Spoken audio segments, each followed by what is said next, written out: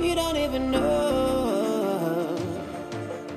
What were you doing out there with that man? Mommy, that's the man that almost ran over me with his car. That's not the question. Answer me. I was thanking him. I was appreciating him for everything. For what? For knocking your stupid body down? Look at her, Mom. She's so senseless. Mommy, see what?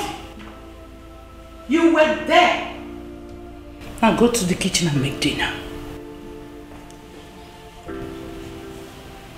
Mom. What?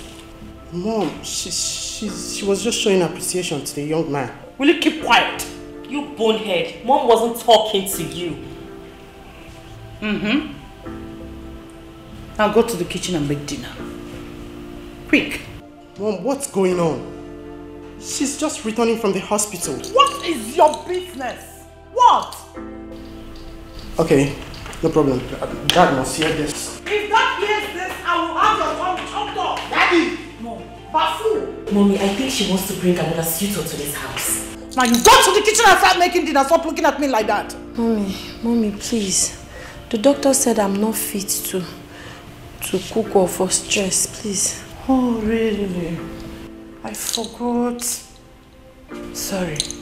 Let me tell you. Just keep quiet.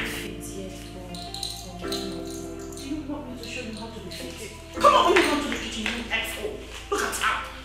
Mom, nonsense. Mommy, are you sure she's not trying to bring another suitor to this house? Not under my watch. This woman.